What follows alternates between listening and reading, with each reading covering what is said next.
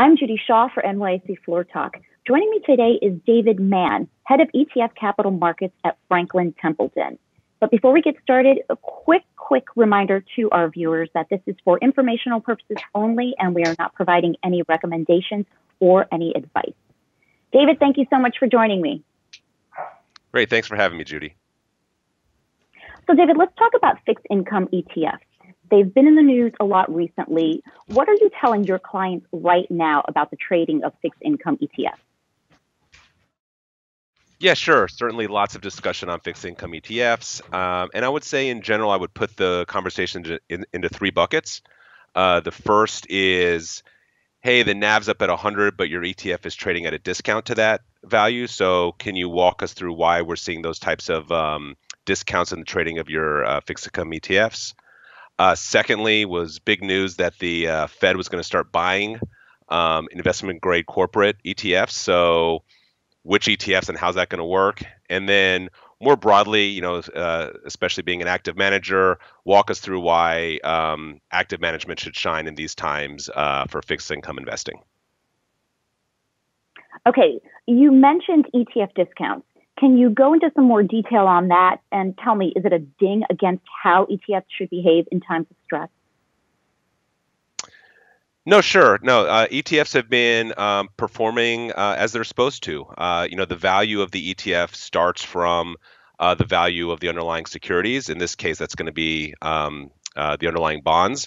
And if there's lots of selling pressure, the price that the ETF trades should be the price where those market participants can sell the underlying bonds. And so if even if the value of the NAV is 100, if they think, well, we're not going to be able to sell those bonds, all the way down to 95, let's say, then that's where the ETF price would be reflected, because during redemption, that's where they would get those bonds back. So really, it's just serving as a price discovery vehicle to say this is where we think the actionable price of those of the selling of those bonds would be.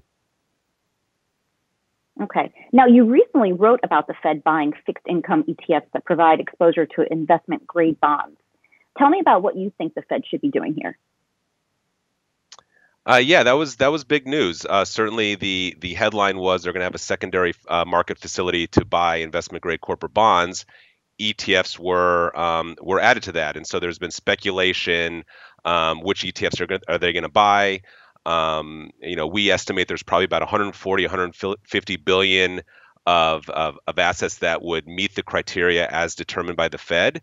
We think the spirit is they want to own the underlying bonds, so that's where we think it would make the most sense for them to just buy across the whole spectrum of funds.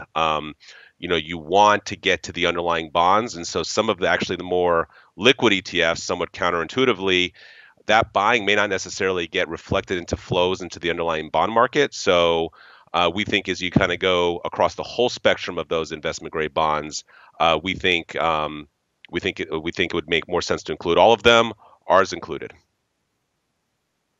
Okay, and finally, what are your thoughts on the active versus passive debate, especially given times of volatility?